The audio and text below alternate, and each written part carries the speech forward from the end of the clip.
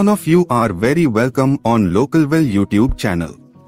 In today's video we will learn how you can find out those medicines in LocalWell app which have expired or are going to expire very soon. So the first thing is, while making purchase entry, whenever you come to the purchase section and at purchase, and after that upload the purchase bill. So whatever medicines are about to expire, they will be visible to you in orange color, and those which have already expired will be visible to you in red color. It will show up. You can change the near expiry settings in the sale rate and column settings above. Any medicine expiring in 6 months will be shown to you. However, you can change it to 3 months if you prefer. You can buy and return these products through LocalWell.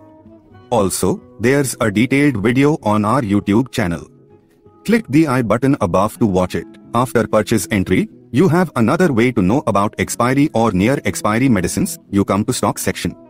After coming to stock section, you will see the filter option on left hand side. After coming to filter, here you will see the second option, expiry status.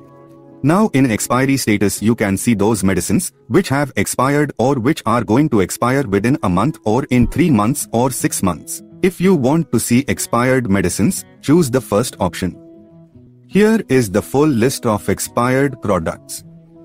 To check medicines about to expire, you have 3 options. Click on expiry in month to see those expiring in the next month. You can also view medicines expiring in 3 or 6 months. Don't take them back. It's crucial to remove them from stock to avoid discrepancies between physical stock and software, causing stock mismatch issues. How do you remove expired generic medicines? There's a video on our YouTube channel. Click the I button above to watch.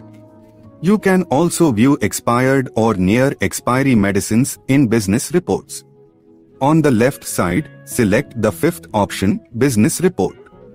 In the stock report, you'll find expired and near expiry products marked with a star. Now suppose you want to know about the medicines of a specific distributor, then you apply the filter of that distributor here.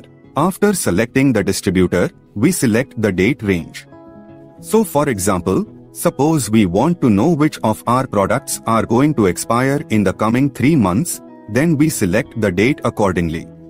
So after that you will get the list of near expiry products, and if along with near expiry, you want to know which of your products have expired in the last 90 days, then for that also you can select the date according to the last 90 days. So in this way you can check expired and near expiry products in the business report.